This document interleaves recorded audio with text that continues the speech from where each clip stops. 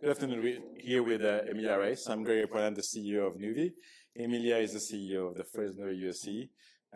We are here to talk about the Fresno EOC and all the great things that Fresno EOC is doing in Fresno County, and obviously hear about how you see the impact of this new project into your everyday work. So please describe to us, all the activities, all the great activities that Fresno EOC does on a regular basis. Well, first, I want to thank you for being a partner and coming into our community and investing and believing in us.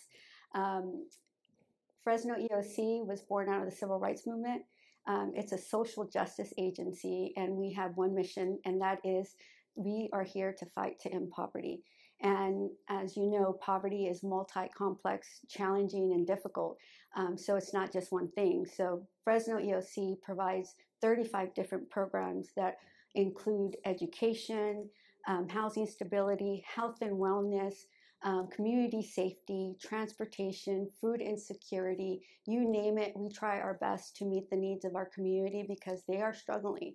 And so this energy efficient project vehicle to grid, your partnership is actually really a game changer for our community, because not only are you building an infrastructure in our community that will allow us to have clean energy and reduce our cost of operations to continue serving the community, you're investing in our workforce, our community members, to really give them an opportunity to lift them and themselves and their families out of poverty. This skill set is going to be a game changer for them. So this project has been taking some time to get to this point. Yes. Can you give us a bit of history on the different steps that you had to go through in order to take this project to where it is today? Well, yes, the partnership with Nuvi took about a year and a half, 2 years to even get here, but it was 4 years in the making. We started with initially thinking that the 3 acres that we have, that we were going to build a USDA kitchen. Unfortunately, here in the valley, there's a lot of food insecurity, and the demand is high, and our food service department has outgrew their space, and the need in the Central Valley is tremendous. However, unfortunately, we weren't able to build at that site because of environmental issues. However, our team was innovative and thinking strategically on how we can cut costs, especially the last 4 years as utility expenses have increased by 30%. Gas prices are insane. We couldn't continue operating the way we were. We had an operating deficit for the last 2 years, and that wasn't self-sufficient. So initially it was about cutting costs, and it just became a lot bigger. When we thought about this energy project, we were like, we don't want to just do solar project. We also thinking, how are we going to transfer our vehicles to electric vehicles? How are we going to support our local workforce? And so making sure we were very intentional on all 3 aspects of it took a little bit of time. However, the result is what we get today. And this is a great partnership, not only for Fresno EOC and Nuvi, but the benefit and the impact to our community is tremendous. So for the kitchen here, I think you deliver about 7,000 meals per day. Yes.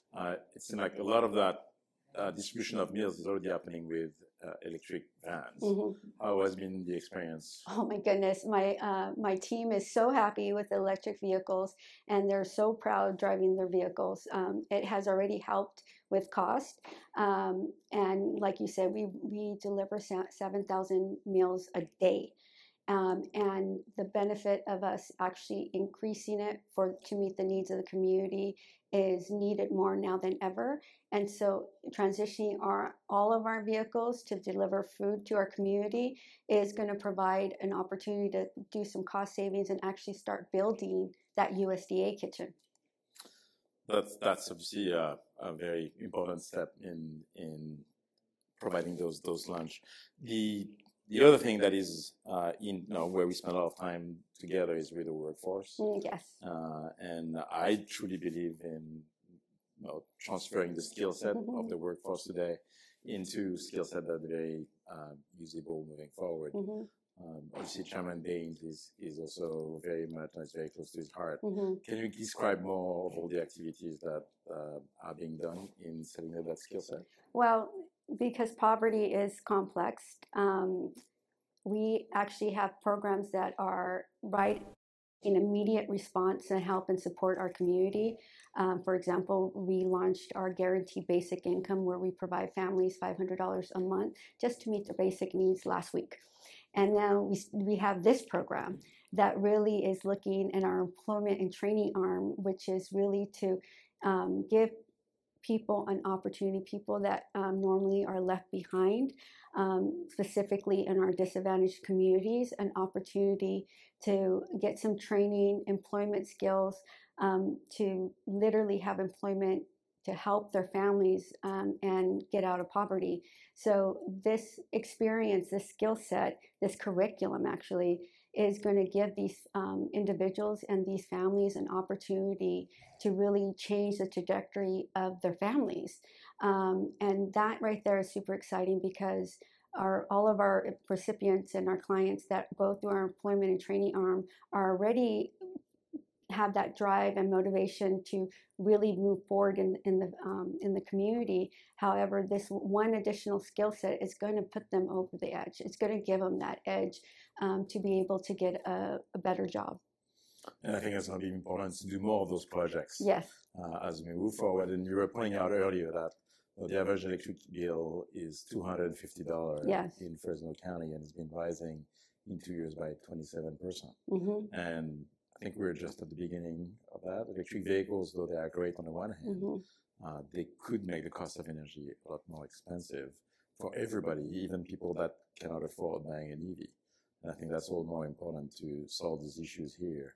So I hope we can do many other projects like this in Fresno County and with your support as well. You know, today was a big and historic day. Our agency is significantly a large agency. We have 1,200 staff, and we manage different programs, about $160 million worth of social service programs. And our entire team, executive team, was here, and not all of them understood the intentionality with this project and the impact it has throughout the community. I always say the ripple effect, because we need to save energy, but it brought a bigger issue to the forefront, and that is energy inequities. And a third of our families are struggling to pay their utility bills. That's completely unacceptable, especially with, like, for today's 110 degrees outside.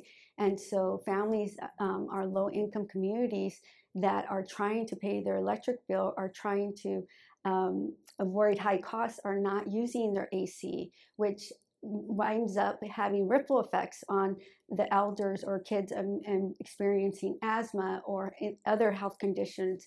It impacts the entire community. And so for us to be able to provide energy efficient structure and be able to sell back to grid, I wish that we can sell specifically to specific target communities.